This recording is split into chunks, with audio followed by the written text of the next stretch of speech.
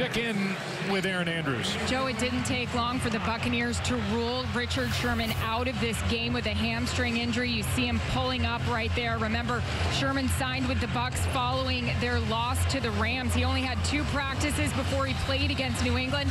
I had a chance to talk to him tonight before the game. He said he was still learning this playbook, but physically felt good. This Bucs secondary so depleted, can't catch a break here.